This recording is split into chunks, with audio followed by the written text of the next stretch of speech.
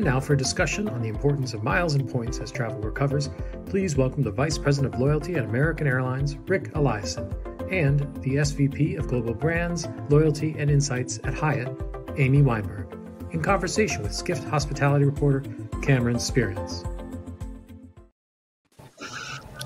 Hey, Amy and Rick and everyone tuning in. Thanks for joining us. Thanks for having us. Let's jump right in if you all don't mind. Our chat here today is about how miles and points matter as travel recovers. Rick, I want to start with you because Americans last month showed a way not many of us probably would have thought miles and points to matter in the recovery. We all use the Advantage Loyalty Program to refinance some of the treasury loans taken out during the pandemic, and a couple of other airlines did that as well. Can you start us off with elaborating a bit on how this program has helped the airline hopefully get to the other side of the pandemic?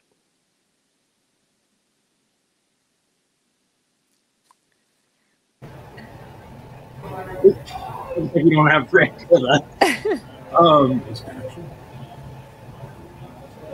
I'm not sure he can hear us. Yeah, I don't think he can. Well, Amy, I mean, while we're waiting for Rick to get back here, I was just kind of curious. I mean, it does seem like this is more of an airline-led trend during the pandemic, but I mean, financial borrowing power of the hotel loyalty program, like World Hyatt, I mean, is this something y'all ever considered either during the pandemic or, I mean, looking ahead to growth opportunities? Just curious if the loyalty program can have a little bit more weight. Yeah, I think, loyalty is about relationships, and you can use loyalty in many ways. If I'm hearing the question correctly, the idea of leveraging loyalty and borrowing power, you're right, airlines have done that very differently during this pandemic than we have across the board in hotels. But loyalty is at the core of what we do, because again, as an organization that's grounded in caring for people so they can be their best, we can really make sure that we're leaning in all ways through those relationships with our owners, which is one of the ways that we definitely bring loyalty to bear, and very importantly for our members and guests. Great. Rick, do we have you back? Rick, are you back? All right, Amy, we're going to continue on. We'll get Rick in sooner or later. So one thing throughout the whole program, we have mentioned partnerships, and World of Hyatt has several partners, American being one of them.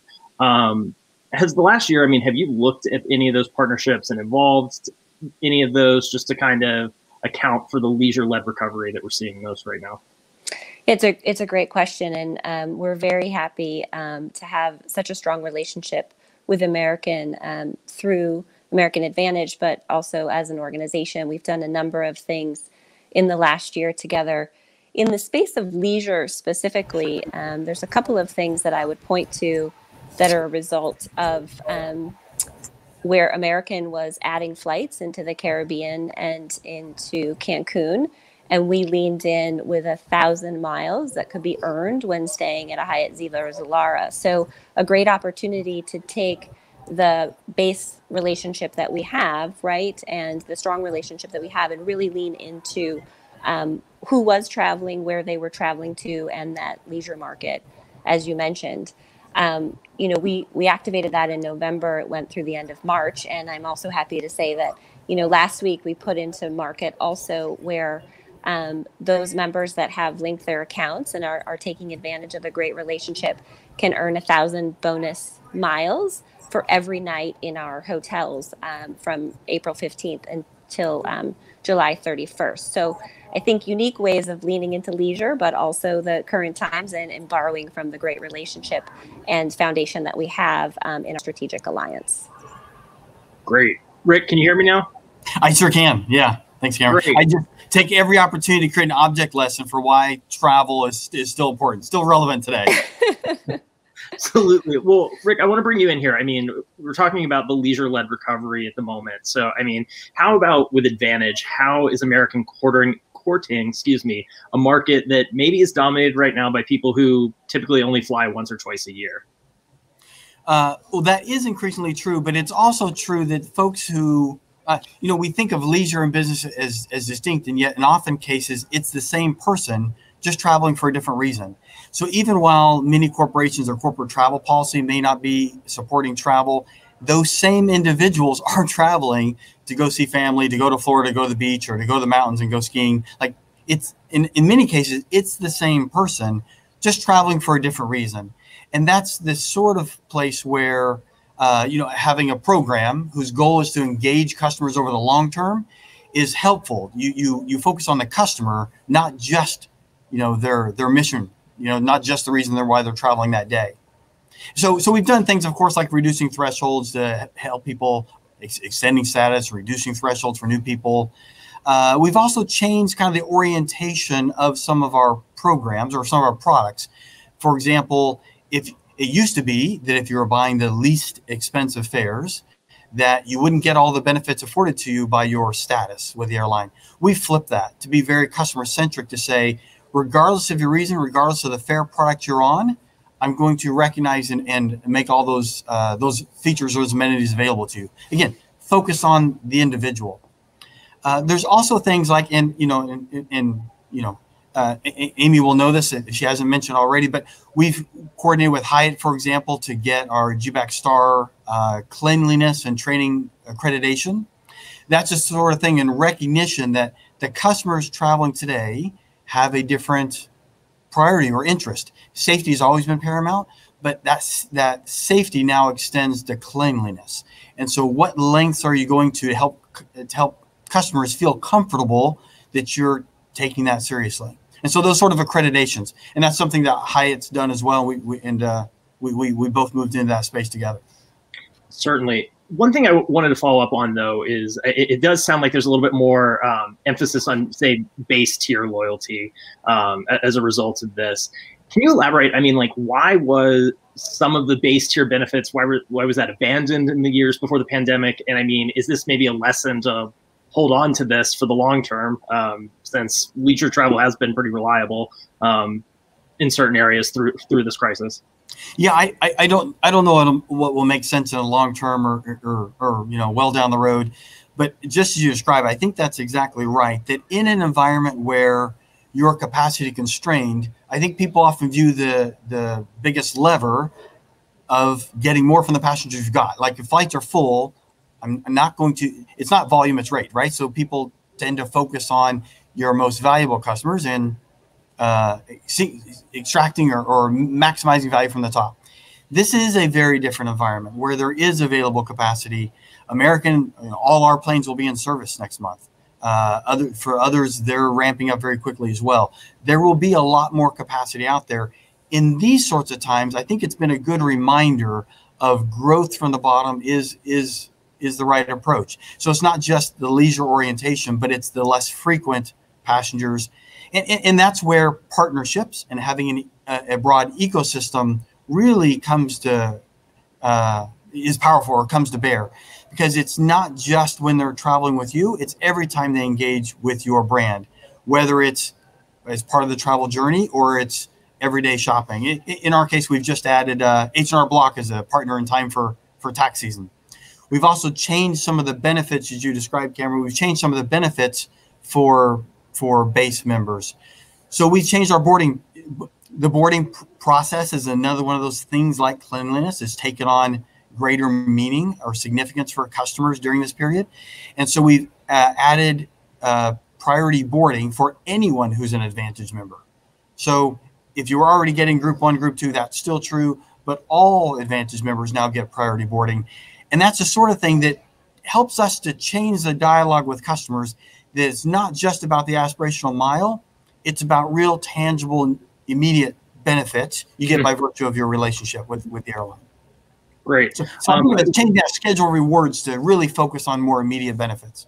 Great. We have the results from an audience poll ready to go. And it was about what would make someone consider changing loyalty programs. And it looks like more ways to earn points actually just got the most, or actually tied with more base tier benefits. It sounds like you're on the right track. Transferable status right there. And then no one said that they would never change their loyalty program. So Amy, I want to start with you in this. next section is, I mean, is it going to be like the Wild West coming out of here of trying to get people to convert loyalty programs, especially as travel recovers? Because earlier we were talking to Peggy from Marriott Bonvoy. It sounds like there's a lot of just kind of effort to court new people into that system. So could you elaborate maybe a little bit of give us a peek of like what Hyatt is doing to maybe court new members, especially as more people get out to getting to the friendly skies, getting on the open road to stay in a hotel, thing like that? Yeah, I think, the reality is people participate often in more than one program. If we look at history, and that's probably going to be true in the future as well. And there's a lot of different reasons for that. But I think the growth and leaning into the needs, Rick mentioned a few of those, right? That might be higher needs in leisure. I think in the last session, there were some conversations around contactless perhaps being a bit more of a need among business travelers, right, than it is among leisure travelers who may have less occasion.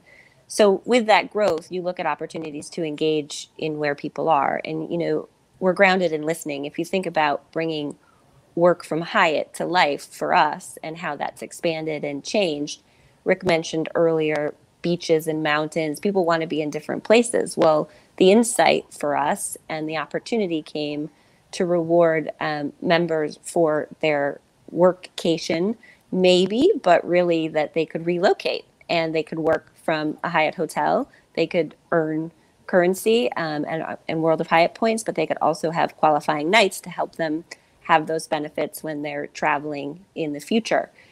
We have the great relocate. You could move for a whole month, right, in parts of the world. And we have hundreds of hotels that are welcoming people in a non-traditional stay occasion, I guess, right, given the times. And all of these are opportunities to meet new members, but also embrace the members that we know and love well. So I think you're going to continue to see the meeting of needs stay central, right, which is essentially what we hear. Loyalty comes from being in a relationship and being able to bring value to that. And that doesn't just come through points. It comes through many things, including the service provided in all of our properties around the world. Great.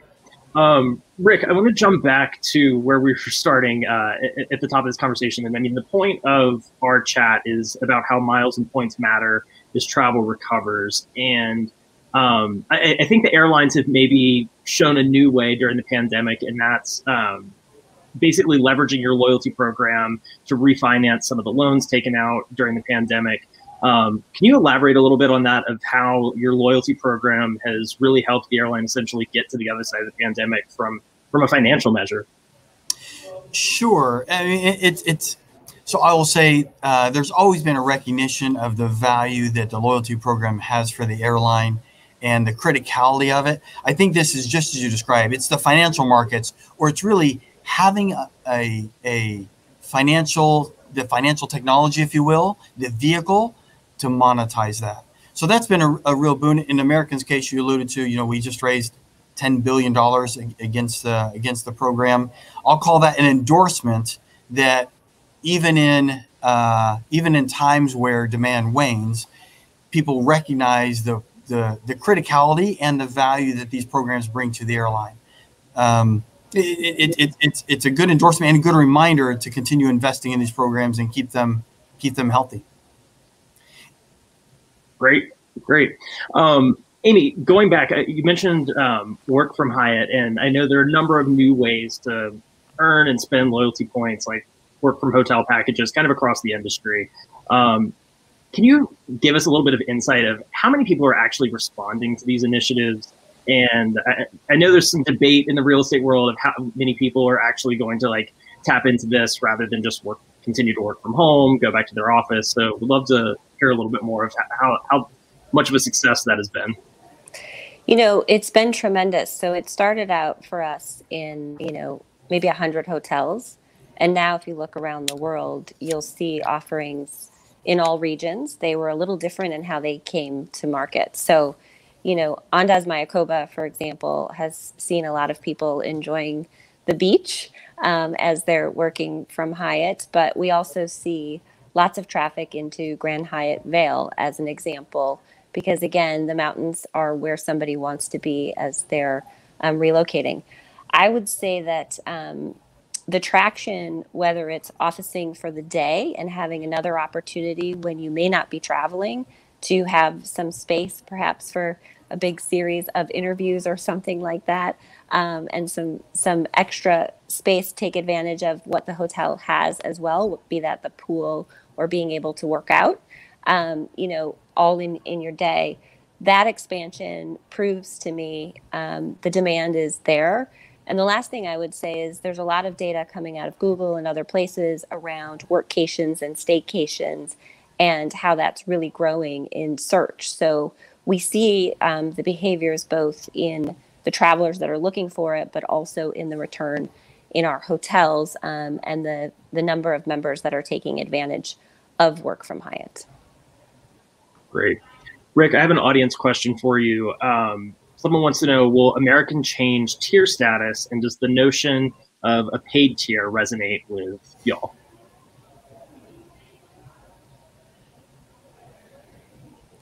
Oh, seems like we might have lost Rick again. I tell you what, Amy, I had kind of the same question for you. Is, I mean, given what we've heard from I'm with you. So I think that people tend to value things more that they have to put effort into, right? If I look at the picture on my lock screen, it's a picture of my kids. Well, one of the reasons I love my kids so much is because they require work. Those are things you create an attachment to. So I think just throwing money at the problem doesn't solve the objective, which is to promote engagement and have a program that both meets the needs of customers and creates a stickiness to the brand. So I don't think it's likely to be as effective as a program that you have to earn the old-fashioned way. Great. Amy, given what we've heard, are y'all looking at anything in the subscription paid loyalty tier space? So I think I would echo an element of what Rick just mentioned, right? Which is experiencing what it is that you're earning is important in long-term relationships.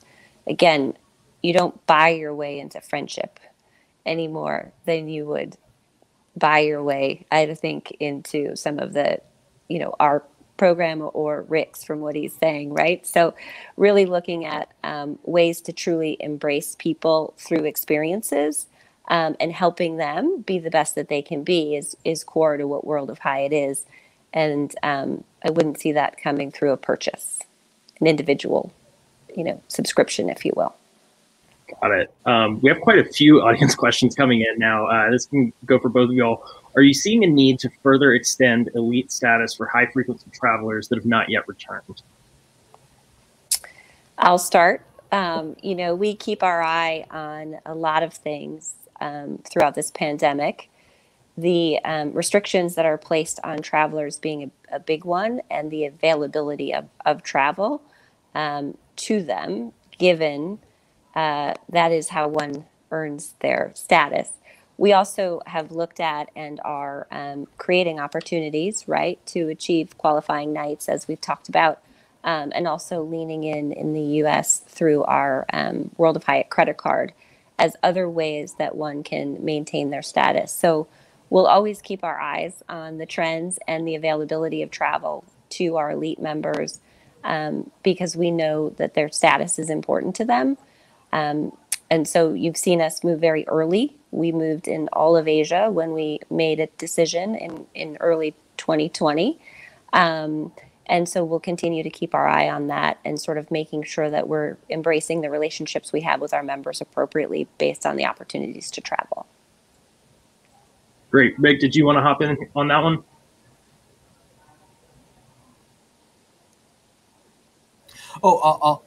I think that forecasting the future, if 2020 taught us nothing else, hopefully it's the futility of that and the importance of being adaptive to the changing needs or environment that you're in.